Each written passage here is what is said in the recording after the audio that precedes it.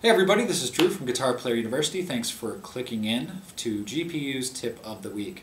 Today we're going over pull-offs, and we are going to start in open position.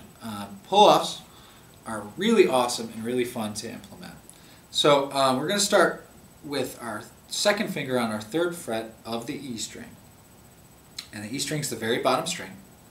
We're going to up pick on the E string. Now watch carefully as I take my second finger and pull it off the guitar. Pull it off the string, kind of pulling down on it and then letting go. We don't want to pull it off the fretboard entirely. We want to pull down a tiny bit. It's almost like we're plucking the string, but with our left hand. That's what a pull-off is. And that's how you can get it strong. So we're doing an up strum on that E string. You're pulling your finger off. Then we're going to do a down strum on the B. On the open B.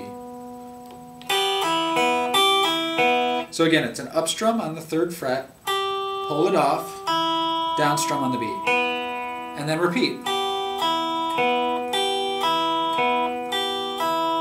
Notice we're getting the same alternate picking method that we were with the hammer-ons, which will allow us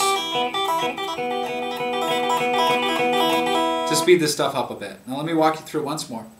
We've got an up pick on the third fret of the E. You pull it off to the open E, and then we down pick on the B.